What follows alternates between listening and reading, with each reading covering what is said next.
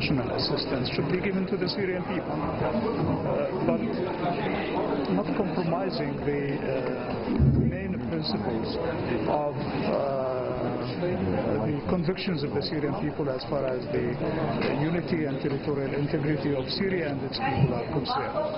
So we expect help, yes, but we don't need any preconditions. And the government has restored more than 5,000 schools and 250 hospitals. About 3.5 million people who were displaced within the country have regained their homes.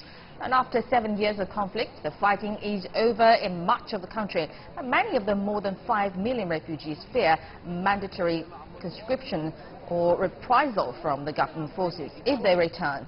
And others have nowhere to go after their homes and businesses were destroyed.